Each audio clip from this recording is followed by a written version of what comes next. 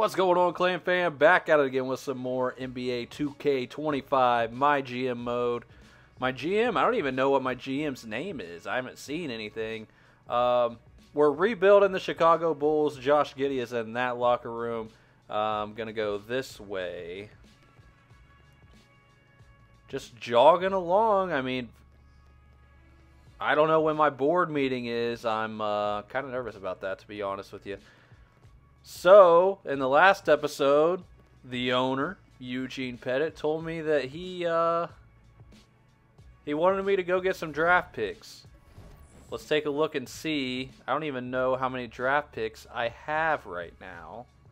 Future draft picks. He wants us to have 5 for this year's draft. As of right now, I have 1 for this year's draft. So we're going to have to make some moves and get 5 first-round picks. It's probably gonna be hard. It's not gonna be the easiest thing, but we're gonna get that thing done. Let's go ahead and sim through this week. We're gonna have the computer adjust the rotation because I'm not really worried about it. And Kevin Huerter, who we just traded for, has torn his left Achilles. He's gonna be out for 6 to 8 months. I'm not really concerned with winning games right now. I'm not. I'm just focused on rebuilding this team. This season has no effect on anything. I'm not worried about how we do this year. I want us to lose. I want us to lose games. Illegal trade, we're going to add a trade exception. I don't care. We're going to make things happen. Like I said, I don't care what happens this season. I don't care that if we lose all 82 games, which we obviously aren't. If we lose 70 games, I don't care. I don't care. This season means nothing to me. So we're going to go talk to our CFO, see what he has to say. Hey, thanks for coming to discuss the fan night proposal. You got it. So tell me a little bit about what the team wants to do. Well, basically, we'd like to really go all out and take out a bunch of ads in social media for an extended push towards the fans, capped off in a huge giveaway. I'm confused as to why the morale went down for him. What sort of giveaway are we talking about? We want to give everyone that attends over the next while entry to a raffle to live with the team for a month, all expenses paid. What? Live with the team? Wow, that's a pretty crazy gift. The fans will love it. What would the cost be? Well, that's the thing. It's a lot.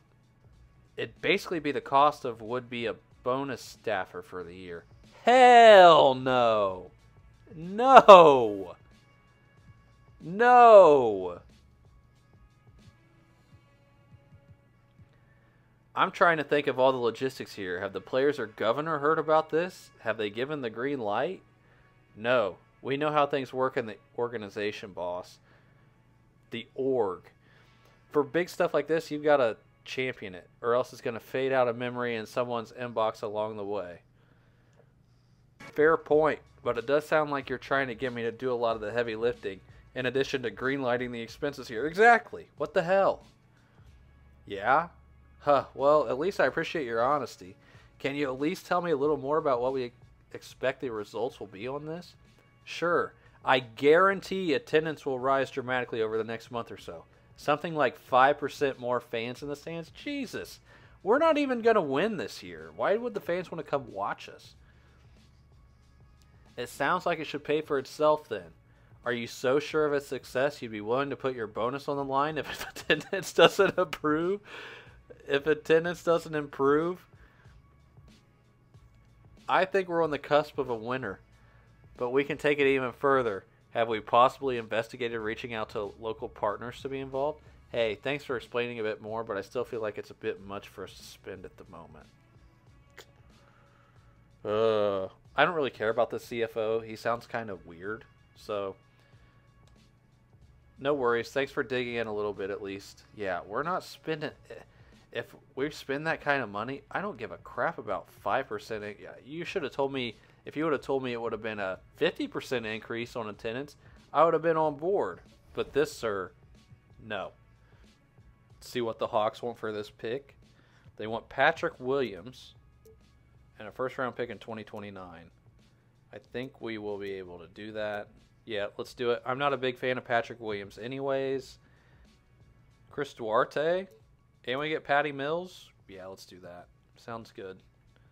Let's see what the Warriors want for that. All right, we'll just do a straight swapsy.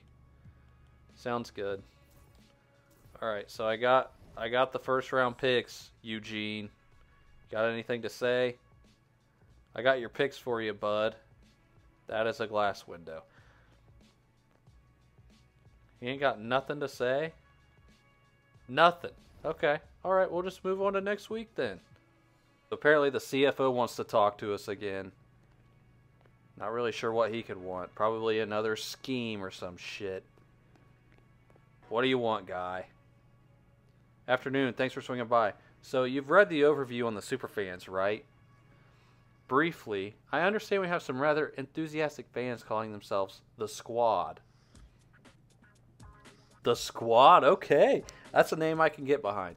They've been making a pretty big name for themselves streaming while tying themselves to our brand. We also had them on the payroll early on to help run some fan nights in addition to streaming for us, and so their contracts come up again for renegotiation. Oh, jeez. Right. Well, they seem to be pretty effective, and they general... Can we maybe do some editing here? Well, they seem to be pretty effective, and the general fan base seems to love them. So what's the problem then? Well, there's some internal discussion that the Squad is benefiting far more from this arrangement. They get to use our logos freely and signal boost off of us to advertise. Oh boy. And some folks feel that the deal that we're paying them isn't completely fair for us, is what you're saying? Yeah, at this point, those are dollars that our marketing department could be using elsewhere. I guarantee a short-term boost to attendance if we slash their rates on renegotiation. Hey, I'm down for that, man. We're the Chicago Bulls, damn it. We don't just hand our logo out to people. Let's play hardball. Slash their rates. I'll leave the renegotiations to you and look forward to seeing the savings reflected in the team ledger. What's your take here? I think I could probably take point on the negotiations and get them to do it for free in exchange for a few stream and podcast appearances from yours truly. Hey, yeah, let's do that. I would not mind doing a podcast. Wow, I think they'd really go for that. The clout they can get from having an actual GM would be a massive boost to their stream. Right. Plus, I think it'd be a pretty fun way to help our fans put a face on our franchise. It's win-win. I'm so freaking smart, man. I'm so freaking smart. We're going to up that charisma. Michael Stauffer and Benjamin Hamilton, the CFO. The CFO, dude, he's always wanted to talk about something. What do you want, dude? Hey, thanks for dropping by. No prob. What do you want to talk about? Your message was a little vague. Well, you know that I love numbers and spreadsheets. I initially took the position because I loved the city and it sounded like a challenging role. Oh, no. Are you about to quit? Uh-huh. But, you know, I don't really know that much about basketball itself. And seeing everyone get so excited and chattering about playoff predictions and trade rumors, I'd like to learn more. Ah, so you're trying to fit in a bit more. Well, it's not just that. I see all the clips we post to the team's social media, and it looks really cool. But when I watch the game, I feel a little lost. Well, hey, if you want to learn more about the sport, you've come to the right place. I can go over the basics with you tonight. No, that sounds like a date. You can come... not to say there's anything wrong with that. I'm just saying I'm not into Benjamin Hamilton. You can come watch the next game with me up in the booth. I'd be happy to explain as we go, and I think you'll love the atmosphere the home crowd can bring. That's great you're trying to learn, but I feel like Coach would... No, come to the game, man. Come up in the booth. Wow, that's mighty kind of you. I'll take you up on that. I'll see you there at the next game. Sounds good, man. Hey, listen, I'm fine with it. I got an extra seat or two in there. It ain't no big thing. All right, Michael Stauffer. What has old Michael Stauffer got to say? Morale's a 45. Oh, man. Thanks for coming so quickly. Yeah, I've heard that before. Never. I think we need to get ahead of this. Get ahead of what? There was some leaked footage from one of our practices? Oh, no. Oh, that's not great. What was on the footage? A bit of a scuffle between the starters and the second unit. Oh, no, we got a Draymond Jordan Poole situation going on. Things got chippy after a few hard fouls. Wasn't an outright altercation, but definitely not a good look for the team. Let's have a meeting with the players. I care more about how they feel and how they're doing here than the media's reaction. We need to go into damage control. Is there anything we could try? Anything we could try and bury this with online? I think I need to handle this myself. I'm going to see if I can make a guest appearance on any of the sports shows that'll pick this up. I know the personnel of our practice gyms inside out. I'll find the leak and take care of this, and I'm sure this will die down with time. We don't want to give it wings by overreacting. I see. That's a smart approach. To be honest, I think it'd help make them feel better if they know that practice can be kept private. Great, I'll get to work now. Thanks for flagging this up. Yeah, I'm going to go find the leak. Oh, no. Oh, no. 3 dots. That's never good. Hey, you there? Oh, sorry. Was just doing a little meditation. Oh, thank God. I thought he was about to say my plan didn't work. You were looking right at me with your mouth moving. Haha, just reciting some Zen scriptures to myself. I've been really big into focusing on the mental side of things. Interesting, and does that relate to why you wanted to chat? Bingo. I've been reading Phil Jackson's memoirs, and I really think there's something to his approach. You're speaking my language here, Stauff. You're speaking my language. I think we need to spend some time in practice to better deal with mental health. Agreed 100%. You know, Phil Jackson, big fan of that guy. That's very new age of you. What do you want to do exactly? Tai Chi, yoga, maybe just chat about philosophy? I just need you to lower the amount of time they practice on the court and we can make it happen. Ooh. Lowering practice time? I don't know. I don't think that'll work well. Sure, just make sure they send gift baskets my way for the easier schedule. Listen, I know I told Zach LaVine earlier in this season that he was bringing some problems. But you know what? Now that Michael Stauffer talks about it, mental health is really important. He said Phil Jackson. Phil Jackson's name is up in the rafters at the United Center. He's the only coach to ever win an NBA championship for the Chicago Bulls. So whatever Phil Jackson has to say is probably correct. I don't care that he left the Bulls and went on to coach Kobe and Shaq. Anyways, hey, you got it. Just let me know when you've officially changed the training schedule. Whatever. I don't know why I have to do that. I am, again, the general manager. Freaking A. Michael Stauffer wants to talk to us. What do you have to say, boo?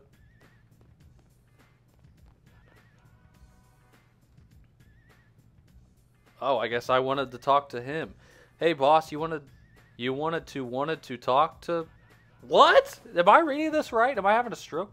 You wanted to talk about something? Michael, bro, is this Zen stuff working for you? It sounds like you don't know how to speak. Yeah, I was just hearing some idle banter from the team, and they mentioned something about you binging a new show. Oh, yeah, it's great. It's this show called Meet the Worms. It's a sitcom set in a high fantasy setting, so there's magic and hijinks abound.